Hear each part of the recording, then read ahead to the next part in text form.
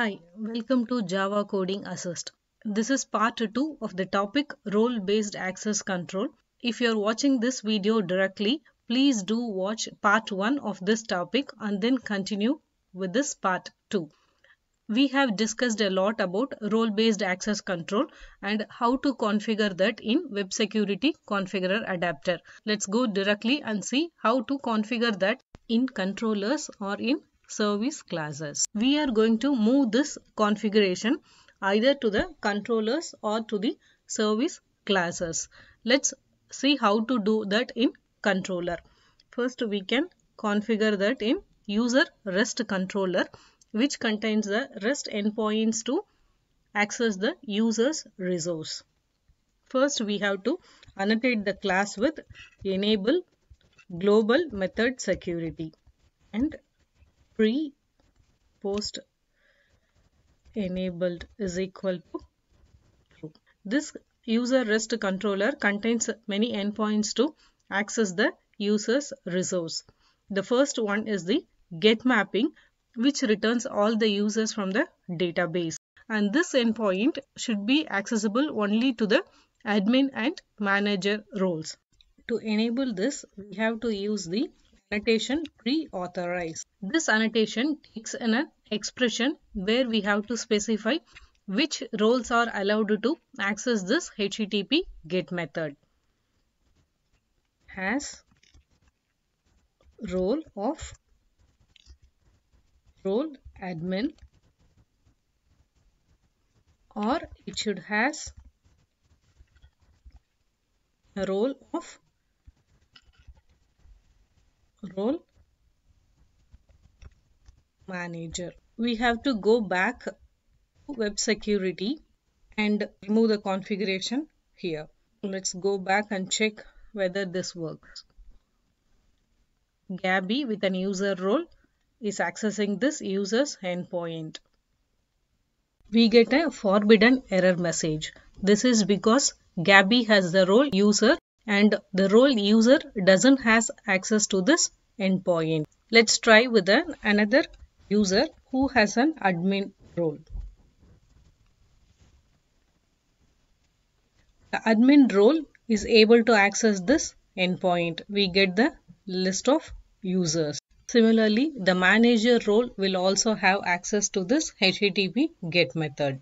We can configure the rest of the HTTP methods too in the same way. Now we can see how to configure the access control at the endpoint level. We can use the same scenario which we used earlier. When an authenticated user wants his details, he should be able to view it. For this, we need to verify whether the incoming user ID is equal to the ID of the user who is requesting that resource. That is, user ID of the authenticated user must match the incoming user ID in the request. For this, we can use the same pre-authorize annotation, and within this, we have to give that expression which we used in Web Security Configurer Adapter. We have to make use of that user security component where we check whether the incoming user ID is equal to the ID of that authenticated user. At user security dot has user ID of authentication user ID. It takes in two arguments, authentication and user ID. This is the authentication object and this user ID. Both are taken by this user ID and it verifies the user IDs. If this is true, the get user by ID is executed. Let's check the same. Sam with an user ID 1 is trying to access the user details of another user who has an user ID of 2. He gets a 403 forbidden error message because the user IDs doesn't match. This is how we configure at the endpoint level. This pre-authorize allows you to authorize before calling the corresponding method. It uses the incoming arguments to authorize the user. Only after authorizing the user, it just enters the method and returns the result. We have one more annotation called post authorize, which after the execution of the method, while returning the data, it just authorizes, and only when the user is authorized, it just returns the data.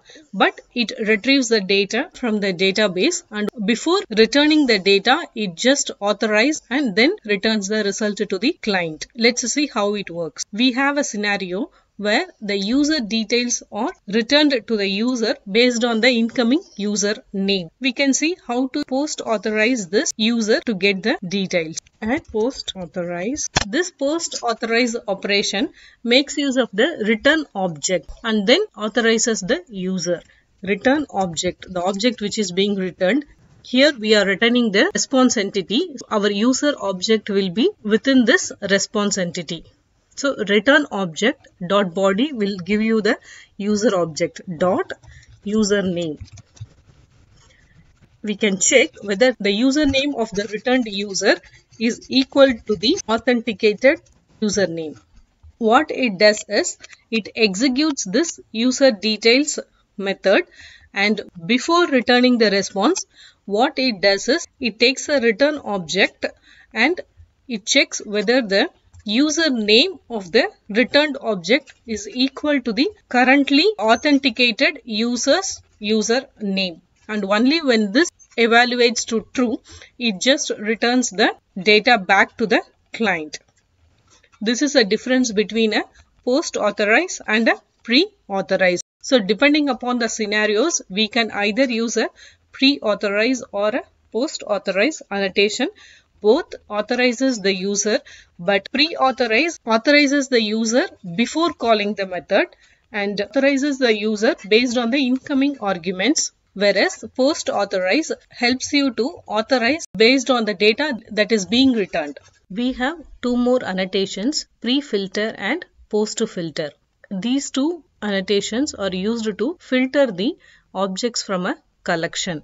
Whenever the request comes in with a collection, if you want to filter the items out of that collection, we use a pre-filter and give some expressions to filter the object. Similarly, whenever we return a collection, before returning that collection, we just filter the objects based on the criteria and then return the result. The criteria for filtering is given as an expression inside this post filter. Let's see an example for this post filter. In car controller, we have a method called getCarsOwnedBy. This method returns the cars that is owned by the requested user.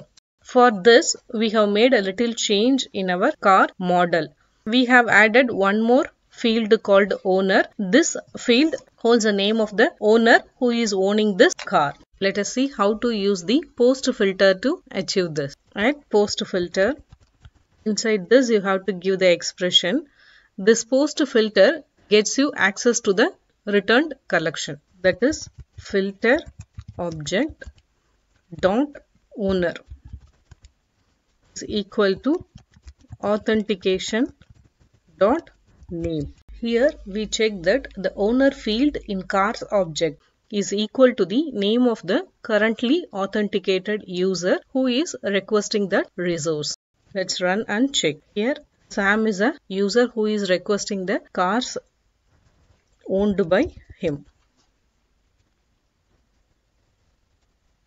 So now he gets only those cars which are owned by Sam. If it is Gabby, Gabby will receive only the list of cars that are owned by Gabby. What happens is we have list of all the cars that is in the database, but while returning that to the client, this post filter returns only those cars that are owned by the corresponding user. That is, it filters the cars based on the name of the user. Next is the pre-filter. Pre-filter too works in the same way, but what it does is it first filters the incoming collection and then do the corresponding operation. For example, if you have a list of cars which needs to be saved in the database or which needs to be updated in the database, you can apply the pre-filter to filter the collection and then do the corresponding save or update operation. The pre-filter is used to filter the incoming collection and the post-filter is used to filter the outgoing collection. Both works only with the collection. These are the different ways to apply the role-based access control at the controller level. You can do the same thing here in the service layer too.